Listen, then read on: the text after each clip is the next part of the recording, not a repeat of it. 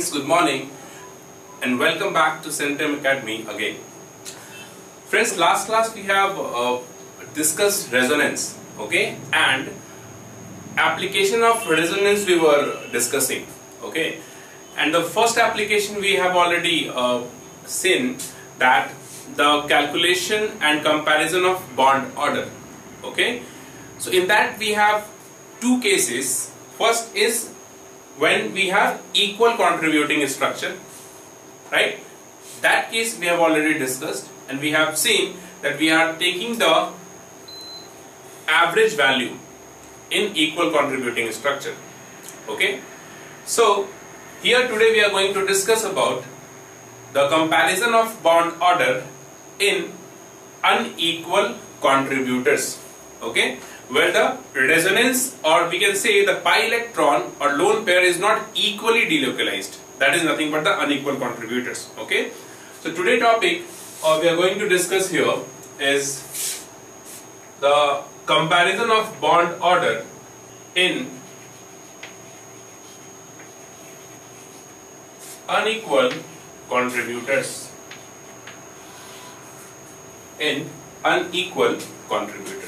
Okay, friends, if you remember, last class we have written here calculation of bond order in case of equal contributors, right? Here I am writing down comparison of bond order, okay. So the point here why I have written this comparison, because in case of equal contributors, we cannot find out the exact value of bond order. Unequal contributors, we cannot find out exact value of bond order. Exact value we cannot find out, but we can compare. We can compare the bond order. Why is it so? And here also we cannot find out, since we cannot take the average value. The reason behind this is what? The lone pair or pi electrons, lone pair or pi electrons are not completely delocalized. Remember, in case of equal contributors, what we were doing, we were just calculating the number of bonds, right?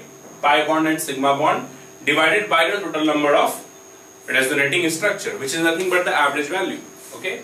But here we cannot take average value since the electron pairs are not completely delocalized, okay. So now here you see, if you take one example, with this example I will try to explain, that is CH2 negative C double bond O H, okay. If I draw the resonating structure of this, resonating structure will be this negative charge or lone pair comes over here, and this pi electron will go onto this oxygen atom. So the bond here it is CH2 double bond CO minus H, okay. It is a conjugated system, okay. Type of conjugated system we have also discussed. Negative charge or lone pair, sigma bond, pi bond, okay. So it is a conjugated system, okay. Now the point here it is, if I calculate or if I ask you what is the bond order of carbon and oxygen bond here, okay, and the bond order of carbon and oxygen bond here, okay. Here since we have double bond, bond order is 2. Here we have single bond, so bond order is 1, okay. So obviously since the electrons are not completely delocalized, we cannot take the average value of these two, okay. So what we can say, exact value we cannot find out, okay. We cannot get the exact value, but we can, one thing we can obviously say, that the bond order of carbon and oxygen bond will be in this range, right? It is greater than 1 but less than 2. This is the range of the bond order. Okay. Now if I ask you whether this bond order is closer to this value or this value, okay, that's one question they may ask you. So how do we assign this and how do we decide this? First of all, you see whether the bond order is close to 1 or 2. It depends on whether this resonating structure is more stable or this resonating structure is more stable. Okay, like whatever resonating structure I have drawn here, depending on the stability of this and this, we can say the bond order is either close to 1 or close to 2. Close to 1 means what? Lesser than 1.5. Close to 2 means what? More than 1.5. Okay. So again, what happens? We can compare the stability of these two easily. Okay. And if you see, the number of pi bonds are equal. Okay. And we know there is one rule, which is what? When the negative charge present on more electronegative atom, it is more stable, and positive charge present on less electronegative atom is more stable. Okay. So here we have negative charge on carbon atom, negative charge on oxygen atom. So since oxygen is more electronegative element, so this particular ion here, it is more stable. Okay. So this form is obviously more stable.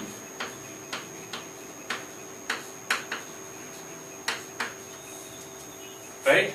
This one is less stable. Okay? And hence we can say, since the stability is more for this one, where the bond order of carbon-oxygen bond is 1, so we can say the bond order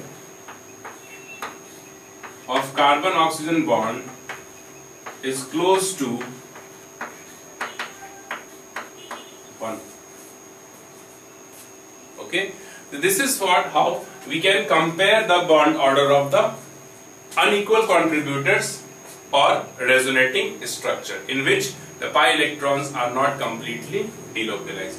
So always remember one thing, in this case we cannot find out the exact value, but we can compare the bond order of the resonating structure. Okay, the structure which is more stable, the final bond order will be closer to that value, right? So this is the thing we have. But to sum up all this discussion, exact bond order we can always find out for equal contributors. For unequal contributors, we will compare the bond order of the resonating structure. Okay. Now one more thing, one more example I'll write down here. This is the second example. Here also we have lone pair. We have to compare the bond order of this bond, which is alpha, and this is beta, suppose.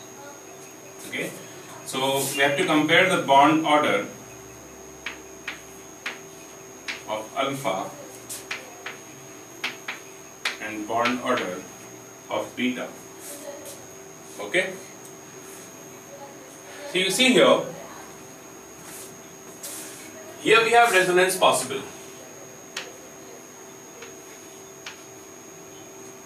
Right? But here what we can say, resonance is not possible, but here we have resonance possible, right? So because of resonance, what happens here, this lone pair comes over here and will get a partial double bond character. Okay, like you see, if you draw the resonating structure of this one, this is how we will draw the resonating structure. Okay, and then furthermore we can draw further resonating structure, but we are concerned with the bond order of carbon chlorine bond. Okay, this bond, alpha bond. So I am just drawing one resonating structure here, right? So you see here, in this particular molecule, since we have resonance possible, so bond order will be what? Bond order will be, according to the same logic, we can say it will be in this range, depending on the stability of the molecule, right? It will be either close to 1 or close to 2. That's another thing. But here, the bond order is always 1, right? In this case, the bond order is always 1. For carbon and chlorine I am talking about. There is no way so that the bond order is more than 1, because there is no resonance here, right? And we can say, since the bond order in this range, So what we can say here, the bond order of alpha is more than the bond order of beta. Right? Bond order of alpha is more than the bond order of beta. Okay? So this is how we can compare the bond order. One more thing we can compare, if bond order is more, bond strength will be more. More bond order means what? More will be the number of bond between the two atoms. So more will be the bond strength. So the next thing we can write here, that the bond order is directly proportional to bond strength and inversely proportional to bond length. Sometimes they also ask you to compare the bond length. Okay, so obviously the bond length order, if I write down here, so bond length of alpha is less than bond length of beta. Bond strength of alpha is more than to bond strength of beta. Okay, so this is the the whole thing that we have discussed. Either they can ask you the bond order, they can give you the option like close to 1, close to 2, like that. Okay, maybe 1 and none of these. They can give you options like this. Okay, so depending on the stability, we can say the bond order is either close to 1 or 2 or whatever it is. Similarly here also, if we write down the comparison of bond strength, so bond strength of which one is more, since we have only one molecule, and in these two if we compare the bond strength, okay, since this is more stable, right, suppose I write down this is molecule B and this is molecule A, right, so this is more stable, so where we have single bond, right, so bond strength of A is more than to the bond strength of B, and bond length will be of A is less than to the bond length of B, right. So like this we can compare the bond order, bond length and bond strength. Okay, so these are two examples we have discussed. I'll give you some more examples in which bond order we have to compare. Okay, so we'll discuss this one by one. You see here, on this oxygen, we have lone pair present, and hence the resonance is possible. Okay, and because of resonance, what happens? This double bond will convert into single bond. Okay, so obviously this carbon-carbon bond order, if you calculate, it will be in between 1 and 2, right? But here we have lone pair on this oxygen, right?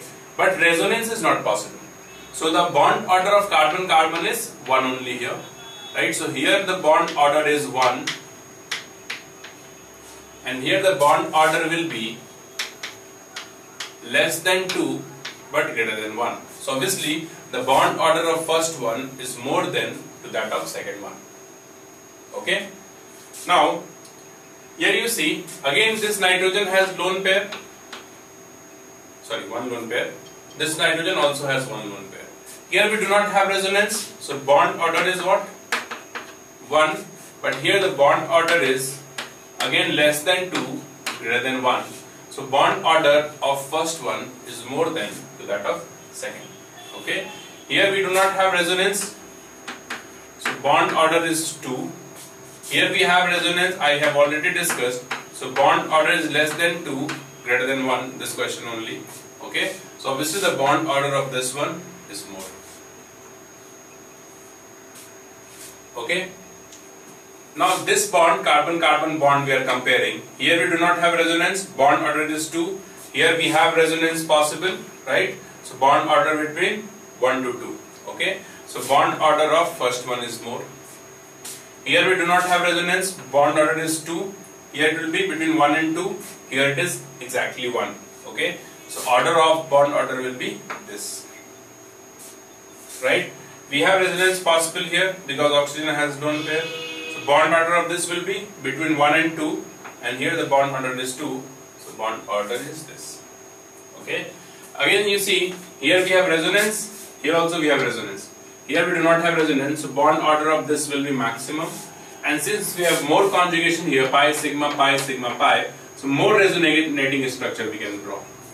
Right? And what happens in this resonating structure, you see, I am taking this one.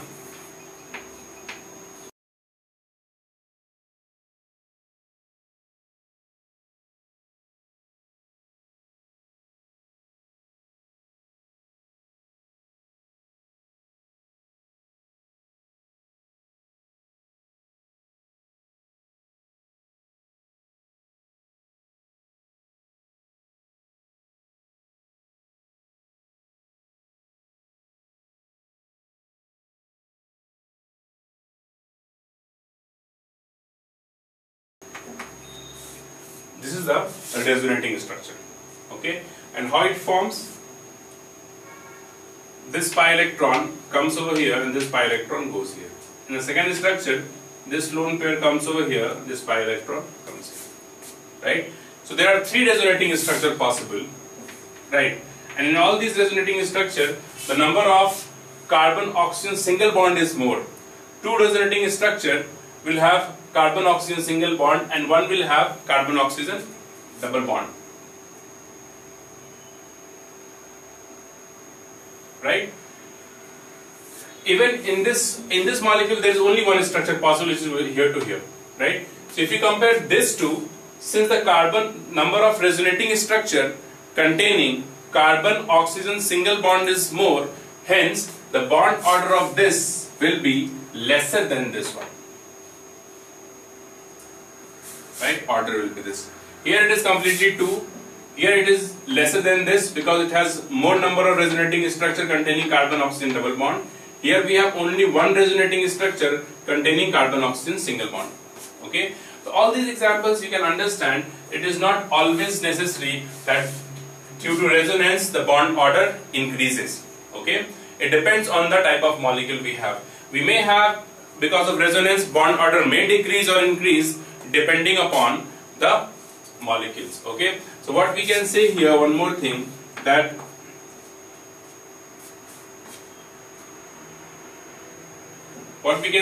the bond order of carbon oxygen bond is lesser than this molecule, since there are 2 resonating structure containing carbon oxygen single bond. Okay. This is how we compare. One more example we'll see, which is important here.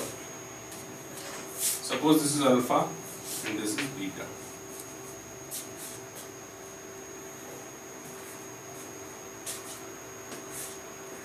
Okay. Now if you compare the bond order of this one, okay, so the answer here it will be bond order of beta is greater than the bond order of alpha. Okay. Why is it so? I'll tell you.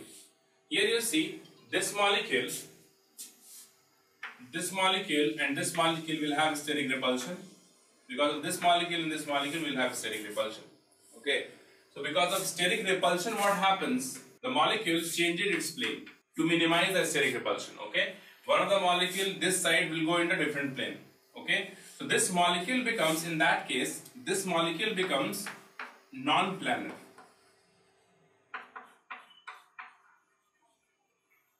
And we know in non-planar molecule, resonance is not possible. Okay. So here this lone pair, since it is non-planar, so lone pair will be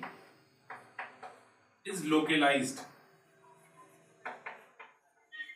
Localized means what? It is there at the nitrogen atom only. Delocalization means what? If it is spread over the entire molecule. Okay. Lone pair is localized.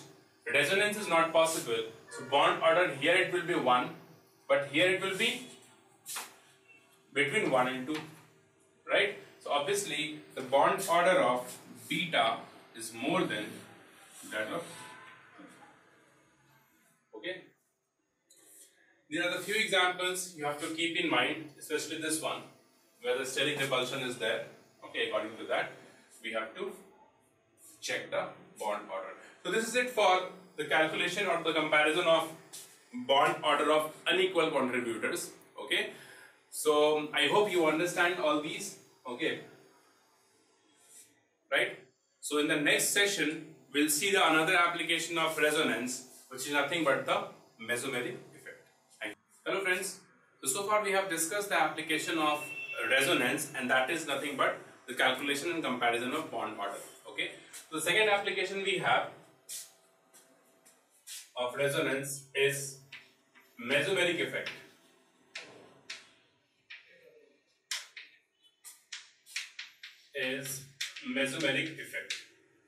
Right? We also call it as resonance effect, mesomeric effect or resonance effect. Okay, so what is mesomeric effect? Mesomeric effect is the electron donation or electron withdrawal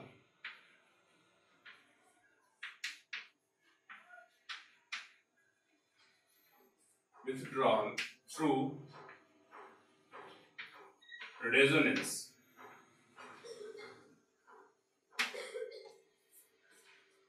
Electron donation or electron withdrawal through resonance. Okay, this is also a permanent effect, right? And in this effect there's no involved, like the sigma electrons are not involved. Like we have also seen in inductive effect only sigma electrons are involved. Okay, but here we do not have any sigma electrons, but only pi electrons and lone pair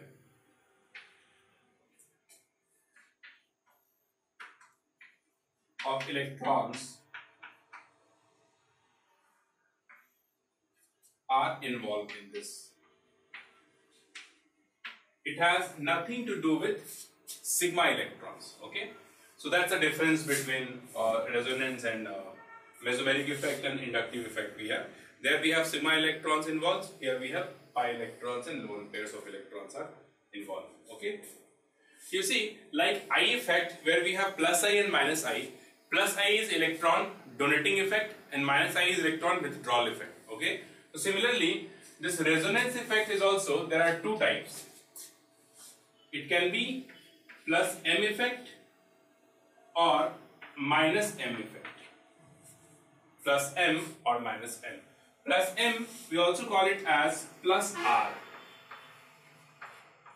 or minus M we also call it as minus R. Okay, plus M effect or minus M effect.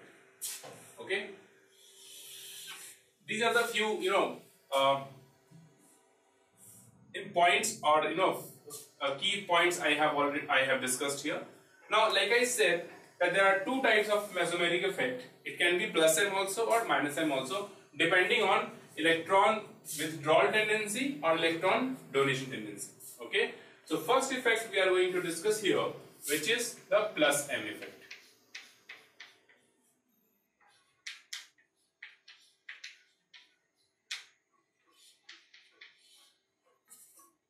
Plus M effect. Okay, like I effect, you see, plus I effect is electron releasing group, right?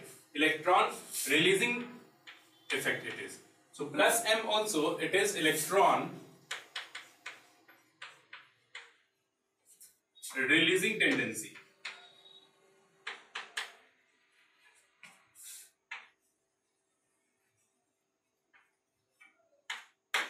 Electron releasing tendency. It releases electron. Okay, and when it is possible,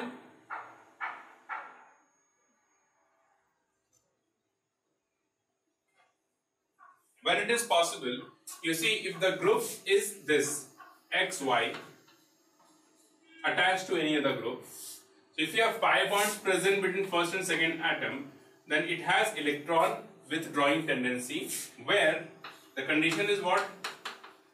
The electronegativity of Y is more than that of X.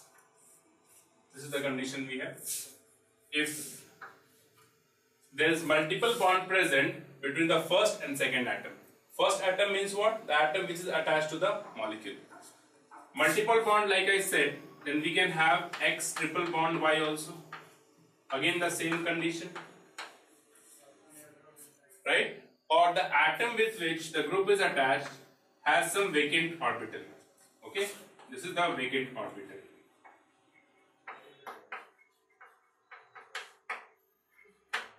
In all these cases, electron withdrawing tendency is there and the group will withdraw electron from the molecule. Like I say, first example, if I write down here NO2, okay, you see between the first and second atom we have lone pair present and the electronegativity of oxygen is more than to that of nitrogen. So it has electron withdrawing tendency and only pi electrons are involved. This pi electron will come over here and this lone pair, this pi electron will come onto this nitrogen, onto this oxygen.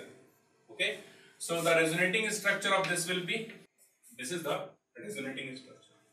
Another structure we can draw where this pi electron comes over here and we get this. Here we have positive sign and everything will be as it is next. And the last resonating structure will be this, where this pi electron comes over here and this comes here. So these are the resonating structure we have. Okay, and all this structure you see, it has the sigma electrons are not at all involved, only pi electrons are involved here. So if they ask you how many resonating structure possible, we have 1, 2, 3, 4 and this is the one. Total 5 resonating structure possible here. Okay, so now you see, if you see one thing, if you observe, we'll have positive sign present at ortho position, right? Then at para position and then at again ortho position. Okay, so in this case what happens, whenever, what we can conclude here, whenever an electron withdrawing group is attached to the benzene ring, right, and resonance if it is possible, then we'll get carbocation at ortho and para position. Okay, so if an electron withdrawing group EWG through resonance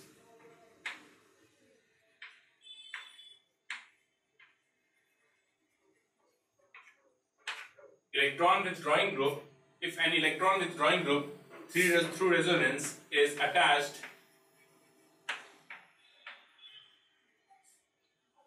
to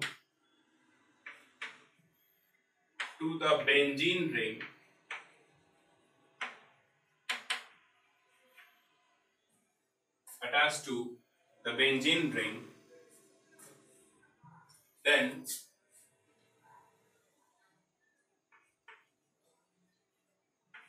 carbocation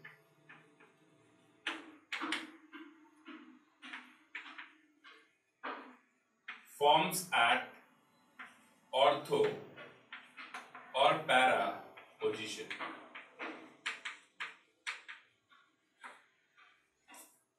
Okay, ortho and para position. So if I tell you the ortho and para position in a benzene ring, if any group is attached, so there are two ortho position here. This one is ortho, this one is also ortho, this one is para position, this one is meta, this one is also meta. So we have 2 ortho, 2 meta and 1 para position in a benzene ring, and whenever an electron withdrawing group through resonance is attached to the benzene ring, will get positive charge at ortho and para position, and hence any nucleophile if you have, they have more tendency to attack on ortho and para position in comparison to the meta position. Okay, so that's the thing. We'll see some more examples in this. One mistake I made here, just make the correction. See, I have taken electron withdrawing group. By mistake I have written here plus M. Plus M are electron releasing. This is minus M. Minus M effect are electron withdrawing effect. Okay, if I have written here electron releasing, just change that. It is electron withdrawing. Okay, that's the thing. I have taken this example. No, this is electron withdrawing example. By mistake I have written plus M here. So you just change this. Okay, minus M effect. Minus M group. You should know who all groups are there which shows minus M effect and plus M effect. Okay, so for example, you see if you have this CH2 positive charge on it, it shows minus M electron withdrawing tendency. If you have BH2, it has vacant orbital, minus M effect. Okay, you can have cyanide group C triple bond N, minus M effect. You can have aldehyde also, minus M effect. You can have acid also, minus M effect. You can have C double bond O, OR also, minus M effect. You can have acetyl chloride also, minus M effect. You can have NH2, minus M effect. You can also have C double bond O, OPH, minus M effect. All these groups you see, they can show minus M effect. One more example I can write down here. C double bond O, NHPH, minus M effect. Okay, so you should know all these groups shows minus M effect. Okay, but it is, you don't have to memorize this, because the logic here it is what, we should have multiple bond between first and second atom, right? And the second atom must have more, second atom should be more electronegative than the first atom, right? This is one case. Another case is what, we should have vacant p orbital, vacant orbital present on the first atom. Positive charge means what, vacant orbital we have here. BH2 also we have vacant orbital here, right? So these two are the example of the first atom containing vacant orbital. This is again multiple bond. Second atom is more electronegative than the first. Second atom more electronegative first. And the same thing we have here, right? So all these groups shows minus M effect. Okay, you should memorize this, and by common sense also you can say that whether it is plus M or minus M.